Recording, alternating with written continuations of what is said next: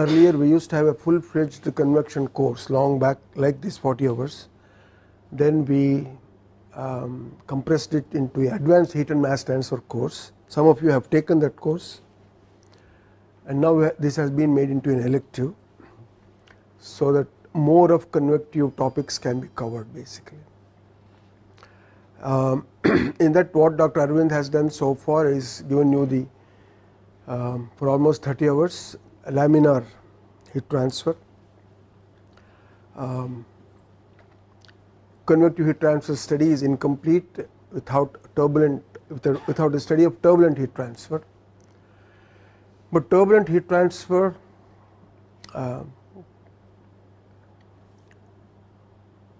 cannot be done without the knowledge of turbulent boundary layers, which cannot be done without the knowledge of turbulence per se. So this is a very unique and complex kind of a convective heat transfer compared to the laminar convective heat transfer which you have done so far.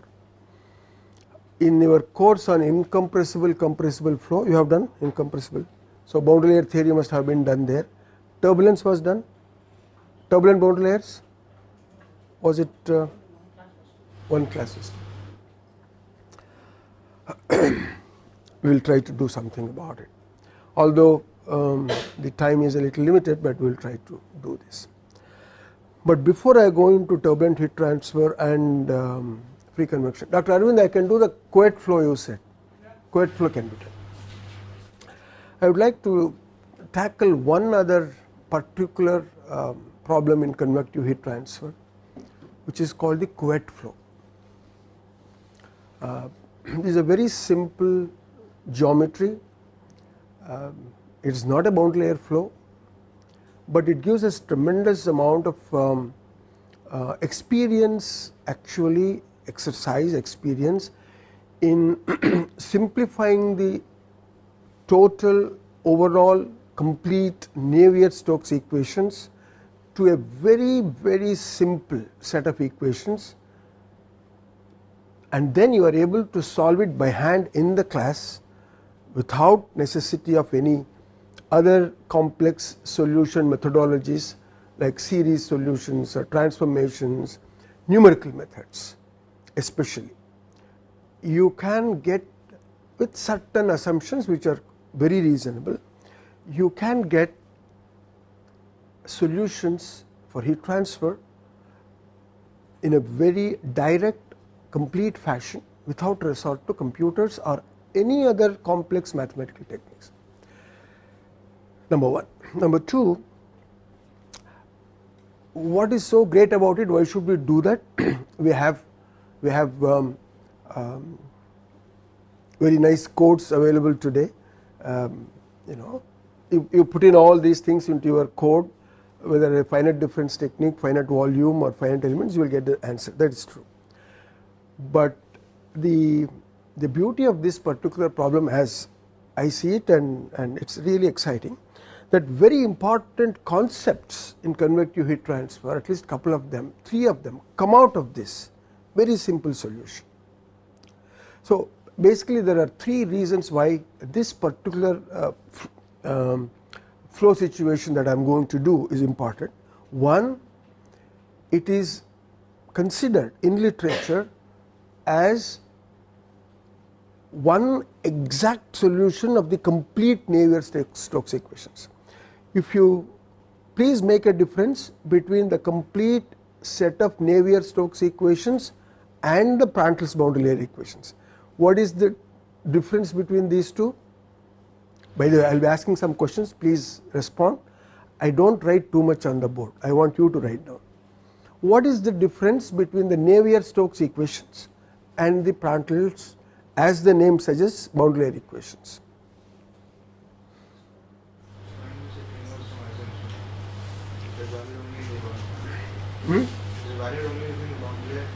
What is the boundary layer? Yeah. What is the boundary layer? What is define a boundary layer? Like the effects of viscosity and all that. Don't say all that. You be a little bit more firm. Yeah, you are right. So where the viscosity affects, therefore what particular force does viscosity affect? Huh? No, you have to answer me. What force does this property of viscosity of fluid affect, control? Shear. No, you should not take so much time to answer this question, you know. So, viscosity, property of the fluid, there is a force, shear force. These together, rather along with the velocity, actually give you the shear stress finally. So, there is a layer, as you said, very close to the surface, where when you say viscosity is important, it is not viscosity that is important actually, it has an effect. It is the shear force, shear stress that is important, and these shear forces are of a magnitude much higher than what it could be outside the boundary, therefore they are important. The property of the fluid which comes into picture is the viscosity. For you to have a shear force, shear stress, it is not simply viscosity that is enough. There should be a velocity, there should be a relative velocity actually. If you look at what is the fundamental expression for for viscosity, okay, defining viscosity or the shear stress equation, give me the complete thing, say it loudly. If we make mistakes, it is okay, no problem. Shear stress is equal to mu times gradient of the velocity. So you must have the viscosity, there should be a gradient, it is not simply the velocity, it is a gradient. So tau equal to mu du by dy, del u by del y is the, what is this law called? Newton's law of viscosity.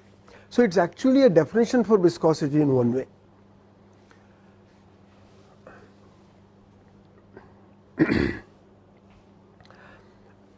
So what does the Prandtl's boundary layer equation, how does it now differ from the Navier-Stokes equations? If you want, I will go back a little bit. Before Navier-Stokes equations, what kind of equations were present, were used for fluid flow? Huh? What is it? Euler's equation. So Euler's equations, now can you tell me what is the difference between Euler's equations and the Navier-Stokes equation? They look very, very similar, almost identical except for something. What is the difference between Euler's or Euler's equations and the Navier-Stokes equations? Viscous term is coming into picture in the Navy, that is a very big achievement. Find out when the Navier, why is it called Navier-Stokes equation, please find out if you have not. When was it actually proposed, please find out. I want all of you, at least I am interested, all of you to be interested in the history of these things, history of science per se. History tells you a lot. Today when I am talking about this, Dr. Arvind is talking about it, it is as if we know about it forever, it has been as a given thing. For us to come to this stage, lot of work, lot of thinking, lot of research has been expended in the last 200 years, and what we are giving today is as if it has been there forever. You should really look at how the history of fluid mechanics has developed, history of heat transfer has developed, who have contributed to all this, and what were they doing. Today, the moment I talk about heat transfer, you will get an expression. What were they doing when they did not have the equation? Who developed this equation, for example? You know, I want you to please think, look into history. Today everything is available at your fingertips. So Navier-Stokes equation fundamentally was a great jump in knowledge as well as utility compared to the Euler equation. This was in the 19th century. 19th century was the time when tremendous advances were made in both in fluid mechanics, to an extent in heat transfer, but the real advances in heat transfer have been in the 20th century. Really, 1900 to 2000 has been a great period for advances in heat transfer per se. But as far as at least we are concerned, convective heat transfer, the real foundation for that was in the 19th century, starting from the Euler's equations, then the Navier-Stokes equations. What is the fundamental heat transfer equation which was developed in the 19th century, which you use it all the time, in convection also you use it? Fourier's law of heat conduction. Find out go to the original paper if you have a chance, go to the paper. Fourier, James Fourier, a French mathematician, he gave this heat conduction law. Euler's equations were there without viscous terms. Navier and Stokes, these two are different people, by the way. Find out why there are two names there. Navier is different, Stokes is different. You might have heard of the Stokes hypothesis, but you have not heard of the Navier's hypothesis. So find out why this was called so. So Navier-Stokes equations finally in the late 19th century really gave a push to the science of fluid mechanics from one particular point of view, that is consideration of the shear stresses. And only then really the aeronautics industry developed. Once this point was understood, that even for air which has a very low viscosity, shear stresses could be important under certain conditions. Tau equal to mu du by dy, so you can neglect a shear stress in a flow either when du by dy is 0 or vanishing, or nu is vanishing. Air has a very low viscosity, but even though air has low viscosity, and several engineering fluids including water, low viscosity, in their flow shear stresses become important when velocity gradients become important. That is the point you should look at. Otherwise viscosity was known. They did not know how to bring this into mathematical form. What is the D'Albert's principle or D'Albert's paradox? If everything is considered as ideal, envisaged ideal fluids, so a solid body can move through it forever without being retarded. But experimentally everybody could see it was retarded, and that was what was giving tremendous retardation, tremendous slowing down of any vehicle which moves in the air, including the automobiles, for example. So there was tremendous research that was going on at that time, and the credit for bringing in shear stress into our engineering consideration and mathematical possibilities is given to Navier-Stokes and the Fourier's law of heat conduction from the heat transfer point of view. But in 1904 something extremely important also happened. 1904, so Navier-Stokes equations were available. 1904 something else happened. What is that? Prandtl, Ludwig Prandtl. Please find out about his life. You have a book by him in the library, a green bound book. Please go and study that. Ludwig Prandtl proposed, after studying Navier-Stokes equation, after a lot of experimentation, he was the first one to propose shear stresses are very important, it's all very fine, but these are important only adjacent, in a very thin layer adjacent to a solid surface on which the fluid is flowing.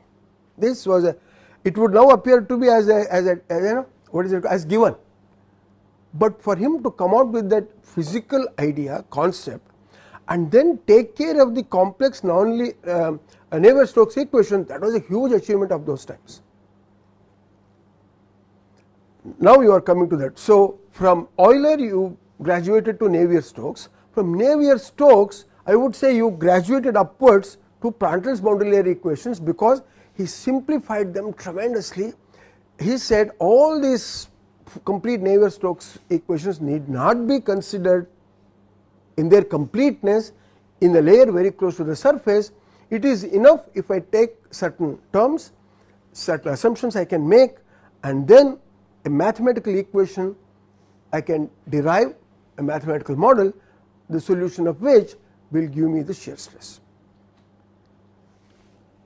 What is the major mathematical impediment, I won't say difficulty with Navier-Stokes equations, the complete Navier-Stokes equations? Nonlinearity. Look at the left hand side, u del u by del x, v del u by del. Nonlinearity and nonlinearity, and this is the problem with Navier-Stokes equations from a mathematical point of view. For engineers, while pure science is important, pure mathematics is important, but for engineers certain assumptions are okay, certain overall picture is okay, as long as we get engineering wise applicable solutions without bothering too much about how they originated. A scientist need not know engineering, but an engineer should know the science behind boundary layers, science behind fluid mechanics. Then you will be able to appreciate it better, but more than that you will be able to correct yourself later also. So Ludwig-Prandtl simplified the Navier-Stokes equations into what now we call as Prandtl's they are referred to as Prandtl's boundary layer equations, meaning they are fully applicable in that boundary layer, which is a very thin layer next to the surface. This he made it only for the shear stress, not for the heat transfer actually, although we then extended upon it. This is one part, I will come back to this. What now we will come to the heat transfer side. What is the fundamental objective of convective heat transfer?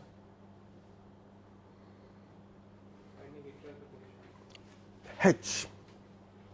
Why do we want it? Why? Tell me, give me a complete answer. To find the Nusselt number. Find the heat transfer rate. Yeah, that's Nusselt number is then simply a non-dimensional. What is that equation? Give me the equation. I know you know all of it. Not that you don't know. I am trying to. My first class. I am in the developing region. I want to develop by tomorrow, day after, into my fully developed flow conditions. Q is equal to, and what is it called? Huh? Is it really a law? That's the point now I wanted to ask you.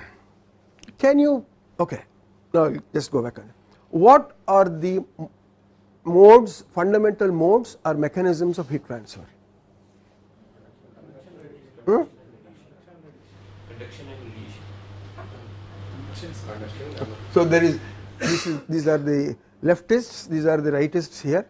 They don't want, they say only conduction and radiation, they say conduction, convection, radiation. Yeah, actually convection, if you see, is a modified form of conduction basically. The ultimate mode of heat transfer right at the interface, at that first micro layer, is conduction. How do you know this mathematically? What do you do? How do you know this? No slip, okay. No, I am looking at that. So how do you connect conduction to convection with this concept? Let me put it the other way. How do you connect conduction to your heat transfer coefficient? Conduction at the wall, at the interface, to the heat transfer coefficient. What is it? So H delta T is equal to minus K dt by dy equal to 0. Now on both sides, what is the difference in the coefficients in terms of the feature, the characteristic of the coefficients? H delta T you have K dt by dy. No, unit wise okay, but anything more than that okay.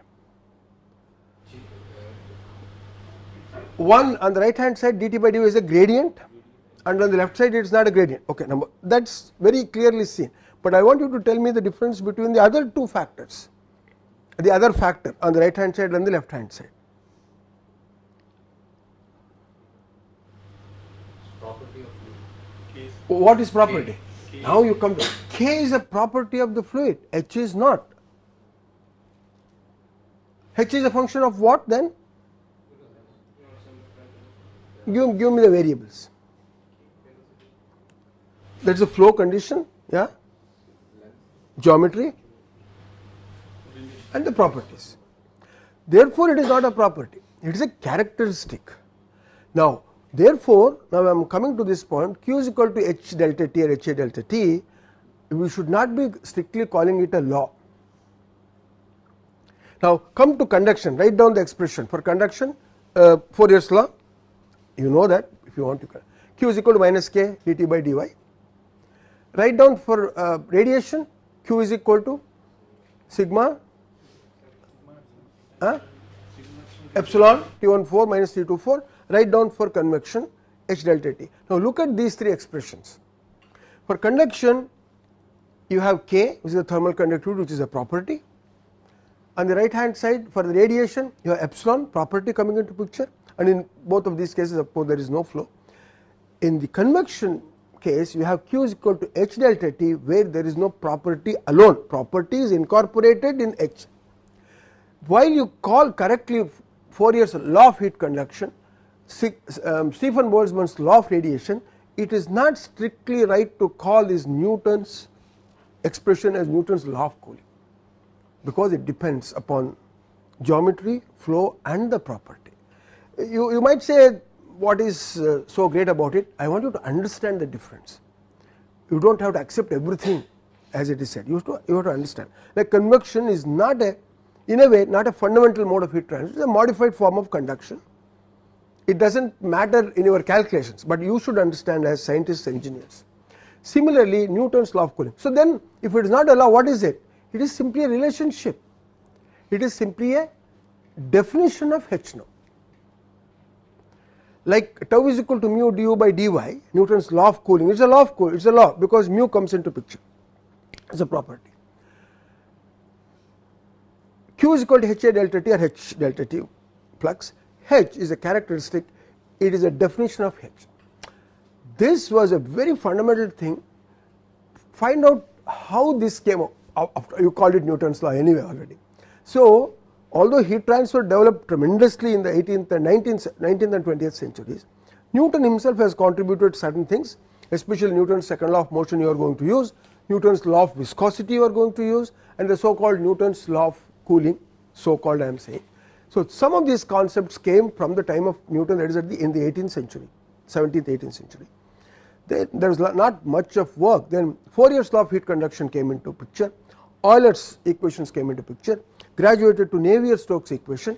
Then came this seminal year of 1904 when Prandtl said, I do not have to solve the entire Navier-Stokes equations, because the engineering at that time, the engineering objective of the study was shear stress as far as the aeronautics is concerned. That was the drag coefficient that they wanted. That was the purpose.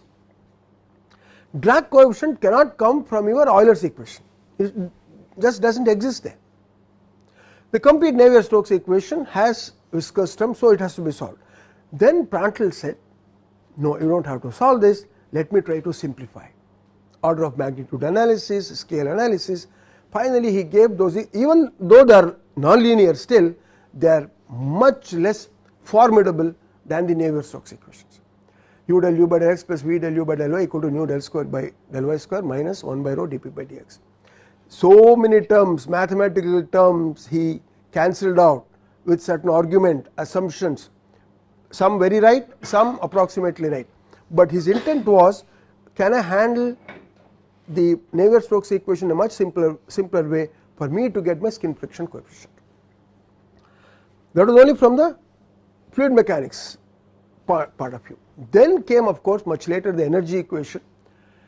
The same concept of boundary layer for viscosity and shear stress was extended to the energy equation to then term a thermal boundary layer.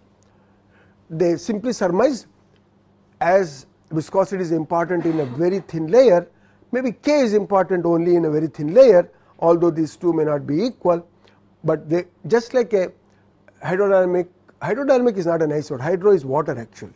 So it is a aerodynamic boundary layer, fluid better would be a fluid mechanical boundary layer, fluid dynamic boundary layer. Like that there is a thermal boundary layer. These two concepts which came only in the 20th century. 1904 Prandtl's, he presented it in an international conference, nobody bothered about it, nobody bothered. Till 1934 in one of the international conferences there were 6 papers on boundary layers. 1945 there were 280 papers, and by 2000 there is no year in which there is less than 1000 papers on boundary layer theory. That is the import, the significance, the importance, I would even say greatness of this particular concept, which we today talk as if I came up with this concept. I tell you this exists, I have never seen it. We have done experiments, that is a different matter. So 1904 is already 110 years old. Along with him, his contemporary was Nusselt. Nusselt, now you know, he is remembered with his, he died only in 1950s. Nusselt number I am now going one step ahead. That heat transfer coefficient, which is whose definition is given by the Newton's law of cooling, was given a non-dimensional form by Nusselt in 1925. He said he came through non-dimensional. He didn't know about the Buckingham pi theorem at that time. He simply made a scale analysis. He found this group Hx by k was non-dimensional, and then he said I should be able to relate it. By that time Reynolds number was already, when did the Reynolds number, when was it proposed? Reynolds number? Find out, Osborne Reynolds 1883. That is another major experiment by Reynolds experiment. Please look into Reynolds experiment, where he injected a colored dye into a pipe flow under extremely low velocity conditions, and you could see a very nice, as now we call a laminar filament of a layer, and then when he increased the flow he started seeing fluctuations. He said, what is happening? The velocity at every point is changing with time and space. That is how the idea of turbulence was actually visualized, and then that particular parameter over a period of time it was given the name Reynolds number. What does Reynolds number signify? What does it physically signify? Inertia by viscous forces. So as you increase inertia is your u del u by del x actually. You please make it out. Reynolds number is inertia by viscous. So rho u du by dx divided by mu d square u by dx square. If you do that, you will just get rho v d by mu, that is v d by nu, v being a characteristic velocity. Prandtl did another thing. I mean, he didn't do it per se, but when he non-dimensionalized, I mean he made a scale analysis, he got this term nu by alpha, actually mu Cp by k. That is called the Prandtl number today. Now you see, over a period of time, from the fluid mechanics point of view, 1883 Reynolds turbulent, laminar turbulent transition came into picture, and a number, Reynolds number, came into existence. Then Prandtl gave the boundary layer theory in 1904. Prandtl talked about Nusselt around 1925. Prandtl, by the way, Prandtl did another thing in 1925. We have not yet gone to turbulent boundary layers, but I will tell you now. He developed the first what we call the zero order model for turbulent flow, called the Prandtl's mixing length theory. Please note down, we will talk about it later.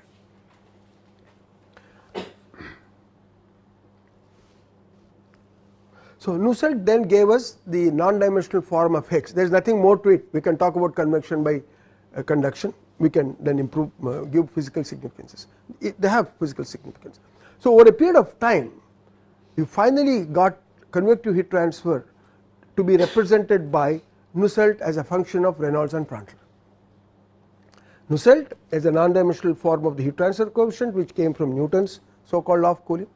Reynolds number from Reynolds, because of the laminar, that number differentiates between laminar and turbulent flows. And then Prandtl number. What does Prandtl number signify? When I give you a Prandtl number, what would you, what information will you get? Fluid properties, yeah. Type of? Yeah. It identifies the fluid. That is the thing. Yeah, it's fluid properties. Therefore, it identifies the fluid. There is no, you can't miss anything.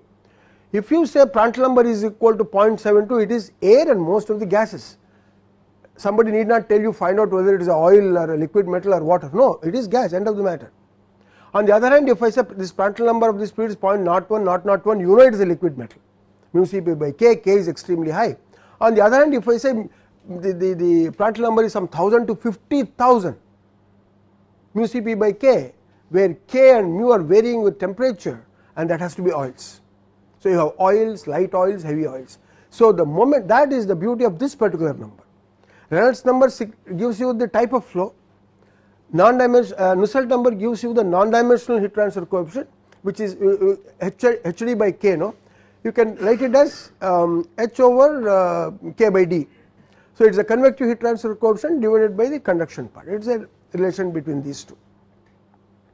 And then Prandtl number signifies the fluid. This is extremely important. So if you look at this general expression Nusselt as a function of Reynolds Prandtl, you have everything coming into picture here.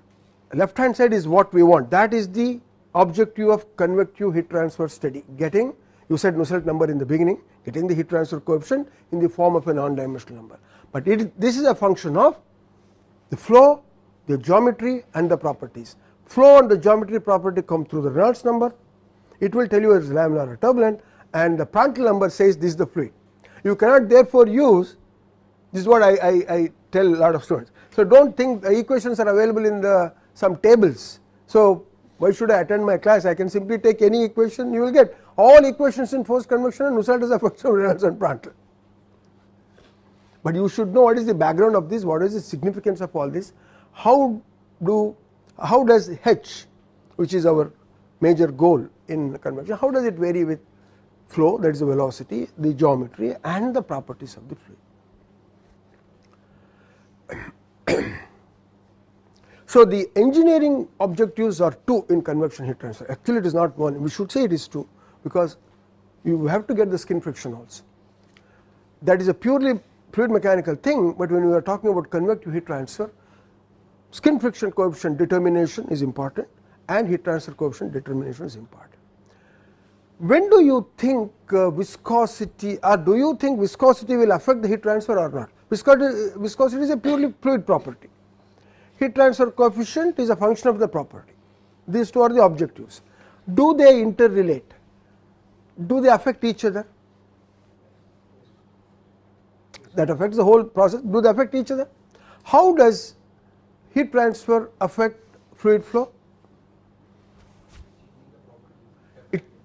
Now, mu is a function of temperature, not so much of pressure. Rho is a function of pressure and temperature. So, heat transfer, this is very important. Therefore, we talk about low temperature heat transfer, high temperature heat transfer and the effect of properties which are a function of pressure. Properties are a function of pressure and temperature. So, we should look at the pressure and temperature, how do they affect the properties, whether they will affect my skin friction. On the other hand, how about friction, viscosity affecting heat transfer coefficient? Resisting heat transfer. Resisting heat transfer forming boundary. What is it? Resisting heat transfer. Resisting. That is a new term, maybe we mean the same, but I am not able to get the. Because lower temperature because of heat release and then that will affect the heat transfer time. Yeah. Viscosity affects the flow also. It also Viscosity affects the flow. Okay. Yeah, this is like in all our the same thing we look at different angles. So you should give me different angles to this. Viscosity causes friction. I was looking at from the friction generates heat. Sometimes it is negligible, most of the time we want it to be negligible, but not all the time. When frictional heat is not negligible, it affects your temperature profiles. This effect is called the effect of viscous dissipation. So actually you should where it's mathematically already there in your energy equation, do you remember? U del u by del x plus v del u, rather u del t by del x plus v del t by del y is equal to alpha del square t by del y square, simplest of the boundary layer equations, plus q triple prime by rho Cp if you have the heat generation, and the last term is what? Mu phi. Phi is a dissipative. Most of the time we neglect it, we say you are causing a lot of problems, so let me not bother you. But imagine if that is important, your whole energy equation is affected by that. Again, it is not simply the viscosity along with the velocity gradients, that phi is nothing but all velocity gradients, as you will see. So they are all mutually affecting each other. So it is possible in certain conditions we consider, sometimes we do not. Then as scientists we should say, when do you consider viscous dissipation, when we do not. That is from viscous dissipation point of view. Now if you come to the flow itself, you know, laminar, turbulent, we talk about this, but there is a in between zone, the transition zone actually. Laminar, what is the turbulent, what is the critical Reynolds number for flat plate? For flat plate? 5 into for pipe. When you say 5 into 10 to the power 5, where you got it from Bhagavad Gita, is it? Where did you get it from? One beautiful value. Actually, if we go a little bit detail, there is a transition zone. So there is a initial Reynolds critical Reynolds number and a complete critical number. It depends upon so many things, including the surface, type of surface, obviously. So it's not that suddenly the flow, which has been very nice, well behaved, it jumps to turbulent flow. It happens over a Reynolds number range. So initial Reynolds number in our general handling of convection, we may not bother much about it, but you should know that there is a range and it can be controlled. In fact, a whole lot of things can be controlled by controlling the flow. That is possibly in some ways it is under in your control, and especially also controlling turbulence itself and the transition to turbulence. So if you know some of these fundamentals, you would like, instead of simply accepting whatever there is, shear stress or heat transfer coefficient, you may say, can I control this? Can I control the flow for whatever reason? Can I control the heat exchange process? Within certain limits, you can do it. That is why you should try to go as deep into the fundamentals as possible. As an engineer, finally an actual technical person may not bother about these things, but he knows. If you go to a person who is handling a heat exchanger in industry, he knows how to increase the heat transfer rate, how to decrease. He may not know the basis of that. Sometimes he increases the flow, he is actually increasing the Reynolds number basically. There are many ways of controlling heat transfer, and if you know that Reynolds number of the flow, from the flow point of view, controls heat transfer in a given heat exchanger, you can do something with the velocity, you can do something with the type of the surface.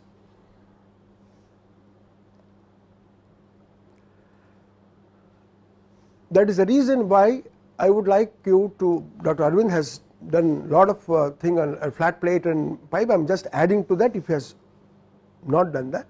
Please read about the history and try to get a picture of where we are today, why we want to study convective, what has been the background. That will give you a little bit more, I would think, excitement, understanding of the whole process. Otherwise it will become a little dry. I will again talk about similar things. I want you to drawing a convection chart. A convection chart.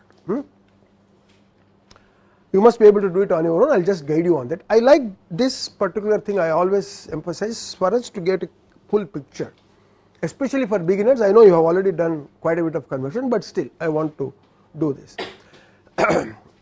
On the right is a chart or a sequence of events, let me say. On the right hand extreme you write the purpose of convective study. And I want you to write, what is it? Determination of, I want you to write this. No, I want to write purpose of convection study is what? Determination of H, write down that. Then go one step ahead, put an arrow there. How do you get this H in our scientific approach? What do you need to get that H, model wise or experiment wise? Temperature difference, no. You have done all this. I am actually asking you to put whatever you have done in this chart fashion or a table fashion. How do you get H actually from your analysis? What is it that you use, what expression for you to get H from all the analysis, laminar itself, what all you have done? Yeah, what, tell me what, Fourier's law? At the surface, no, this is what I wanted. At the surface you apply the Fourier's law, write down. So Fourier's law comes into picture, minus k dt by dy at y equal to 0 equal to, isn't it? That is how you are going to get it. That is the second box in my chart. Where do you get the dt by dy at y equal to 0? you should always say dt by dy at y equal to 0, it is at the wall. We are looking at convection heat transfer between a solid surface and a flowing fluid. For me, 3 conditions are to be satisfied in convection. Can you tell me what? We are talking about a solid surface and a fluid. Okay. I want 3 conditions for me to say this is convective heat transfer. Conditions is a very big word, situation, but I would like to use the word condition. There is a solid surface, there is a fluid. When do we talk about convective heat transfer? Huh?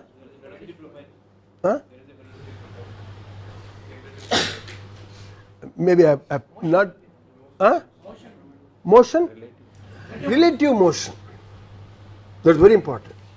But before that, something else. Correct. Relative motion is one of the conditions for me. Temperature gradient, temperature difference. 2. The third one, I am saying purposely convection. It is very simple. You will say, oh sir, we know about it, but that does not matter. Can convection occur if the surface is here and the fluid is flowing here? There should be contact. This is what we are talking about. So, convective heat transfer is that type of heat transfer which occurs when a fluid and a solid surface are in contact with each other, number 1. There is a relative velocity and there is a temperature difference. All the 3 must be. Why I am saying this? If a solid surface and a flow of different temperatures are not in contact with each other, also there is heat transfer occurring. But what is that heat transfer? It will be radiation. And if the fluid is in contact with the surface, there is a temperature difference, but there is no fluid motion, even then heat transfer occurs. What is that heat transfer? Huh? So, conduction can occur, radiation can occur between a solid surface and a fluid, depending upon whether in contact, no motion, no contact, no motion, but convection is contact and motion. In natural convection there is no motion. Motion is created by the temperature difference. Motion is created by nature. Nature, here we are talking about the G effect actually, but it is better sometimes to call it free convection, other thing. But you are perfectly correct. What you can talk about is in forced convection, there is a imposed flow. A flow is forced by some means.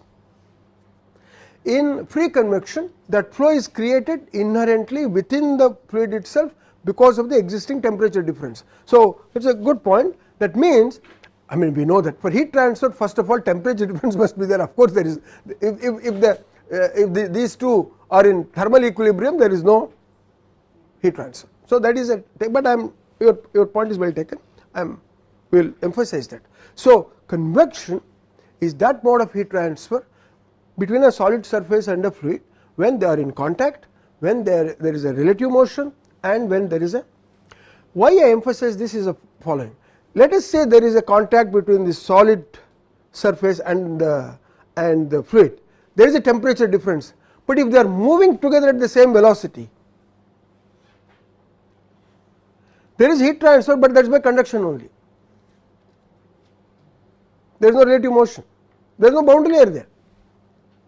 So, conduction can occur in a fluid, I mean between a solid surface and a fluid when they are static, both of them, or both of them are moving at the same velocity. That is why I bring in the term relative motion must be there. Even if there is a 0.1 centimeters per second difference, we say there is a relative motion. But then you can also see the heat transfer due to the fluid motion is very mild, it is not that much in terms of Reynolds number. So, that is my as you students say take on convection. Is it convection only between solid surface and a fluid under these conditions? Do you have to stress on solid surface?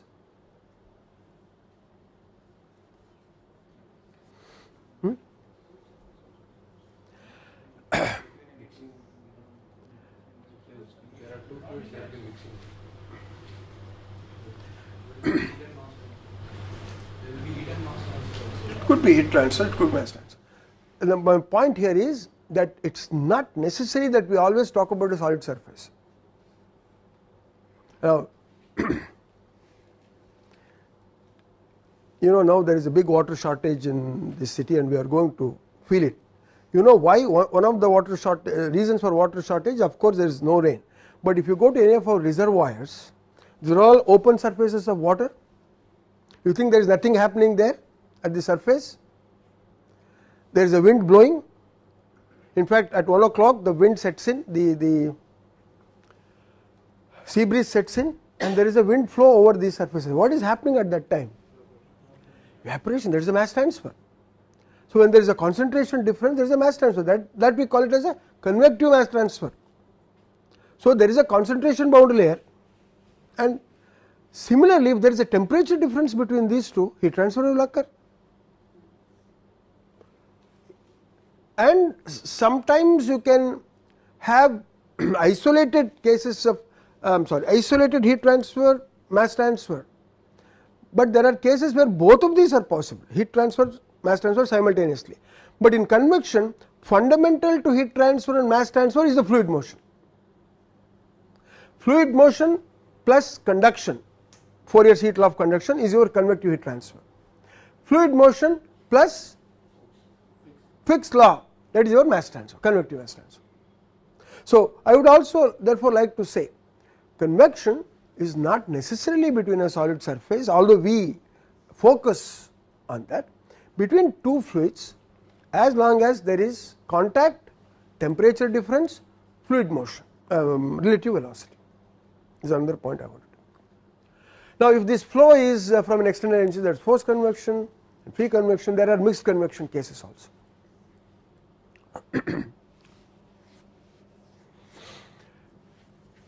To get a handle on quantitative handle on heat transfer coefficients and skin friction, we do two things: either we follow a science model or a engineering model. Heat transfers as a subject has two aspects, science and engineering. Engineering means you do actually experiments, so you get the heat transfer coefficient or whatever you want, measure temperatures, everything. But even basis for those experiments is your actually theory part of it. So when you talk of getting the heat transfer coefficient theoretically, you develop a theoretical model. I want you to from this come to that point, that chart. So heat transfer coefficient you get by equating minus k dt by dy at y equal to 0. Y equal to 0 is very important, y equal to 0 is the interface, is equal to h delta t, Tw minus T infinity. Now go to the next box. What do you have to get in this equation? What is it that you have to get? Temperature. No, first you should say, I want you to say you want the temperature gradient at the wall. You don't really care about the rest of the thing. I want dt by dy at y equal to 0. This is very important for me. dt by dy is there from y equal to 0 to y equal to delta, but I don't bother. dt by dy at y equal to 0, wall gradient. Now you go to the next. How do you get the wall gradient at y equal to 0? Only this is what is making all your convection a big issue, to use a very mild word. All you need is dt by dy at y equal to 0. Therefore, when you do experiments, ladies and gentlemen, you don't have to measure the entire temperature profile for you to get the heat transfer coefficient. Just close to the surface is enough actually. You don't have to go for the entire boundary layer thickness. So, but mathematical, that is from a theoretical point of view, for you to get dt by dy equal to 0, you have to get t as a function of y. That means now you have determined the temperature profile. Now how do you get the temperature profile? Now we are talking about the boundary layer. How do you get the temperature profile? Go to the next box. What is the next point? How do you get the solving? You cannot simply say energy equation. Energy equation is not enough by itself. For you to solve the energy equation, you also have to solve the why. What is there in the energy equation which makes you so? Here you have u. That is the difference between your conduction equation, which is the energy equation, and this equation. Fluid flow affects your energy equation. So u del t by del x, v del t by del y. For you to get this, you have to solve the momentum equations. And momentum equation you cannot solve it on their own, you have to solve the continuity equation. So when you solve the continuity and the momentum equations, you will get the velocity profiles. When you take those velocity profiles and put it into the energy equation, you get the temperature profile. When you get the entire temperature profile, you just take the dt by dy at y equal to 0 multiplied by k equate it to h delta t, then you will get h. Now, from where do you get that profile, which equations? Now you have to get the profile. So, from where do you get the equation? You have to solve the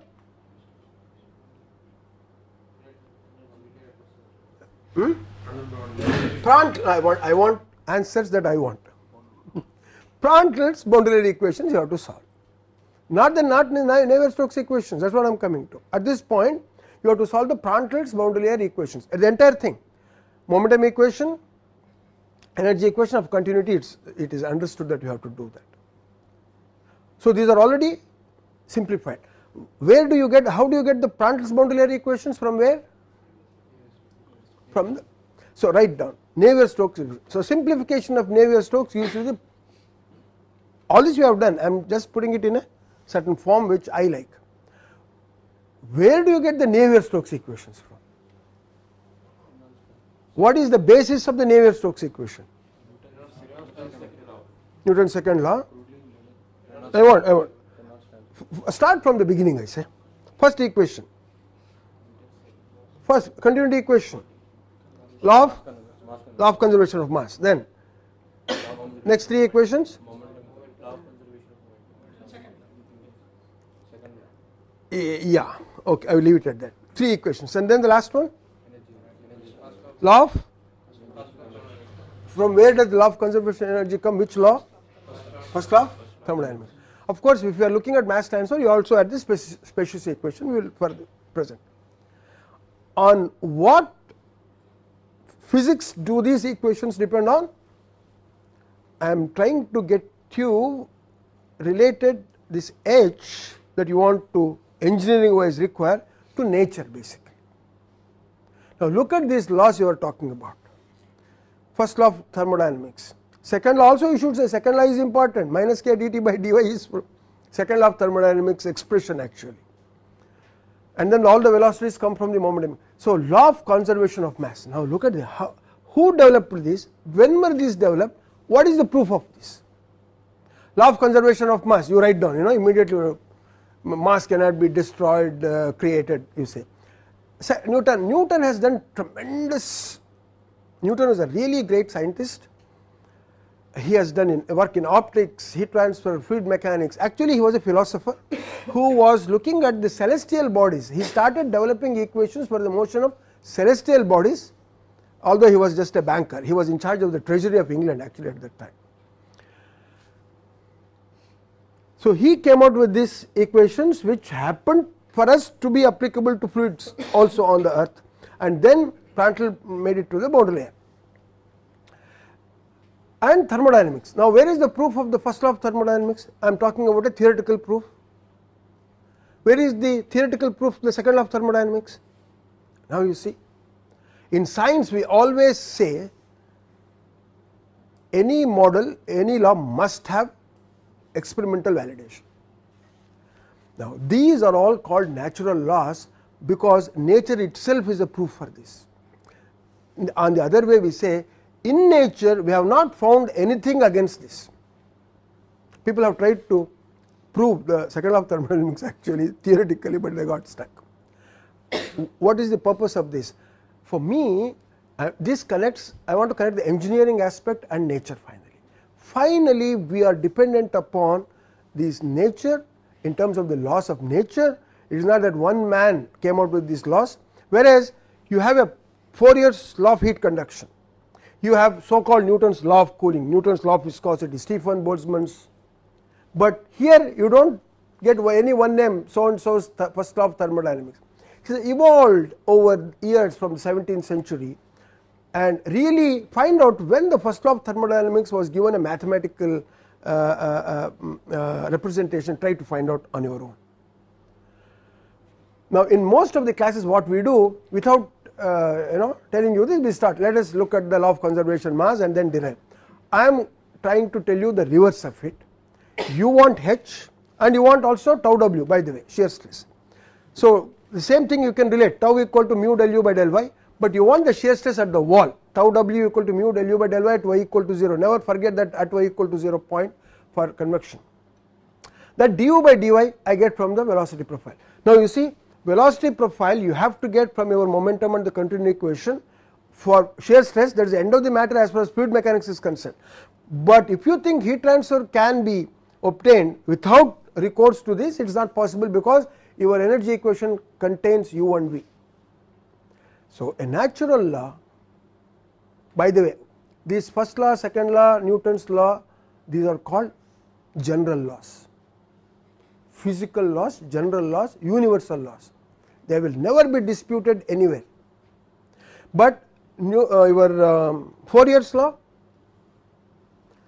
Stephen Boltzmann's, and Newton's law of viscosity, these three are not general laws. Why? Tell me. Just look at the equation and you can make out. Tau w equal to mu del u by del y, q is equal to minus k dt by dy, q is equal to sigma epsilon 1 to 4. What is common in all these three equations? Common in terms of the nature of the equation. There is a property. The moment you say property, there is a medium coming into picture. So these are medium oriented, medium based, medium controlled equations, though they are called particular laws. So we have particular laws, general, universal, natural or physical laws. From a combination of these laws now, combination of these laws lead you to the equations, which we would refer to with along with the boundary conditions, the mathematical model. So from the physical model, where you take a control volume, that is exactly what you are doing at control volume or a system, apply these general laws, you come down to very broad equations. They are not enough for you to get heat transfer. They will give you only the profiles. For you to get the heat transfer coefficient, you have to come out with a particular law, which is minus k dt by dy. For you to get the mass transfer, you should have a fixed law. For you to have the shear stress, you must have Newton's law of viscosity. So a combination of general laws based on nature and particular laws based on people's, they have developed it. Please read Fourier's law of heat conduction. It's very nice paper. It is in French. Some English translations are available. Now you and I take it to be so simple. Q is equal to minus k dt by, what is there? Please look at that particular 1829 or so. It gives you tremendous information on what was his thinking at that time. When you put all of these things together, ladies and gentlemen, we can then say we are ready to find out, rather determine engineering wise heat transfer coefficient and the shear stress. I will end now.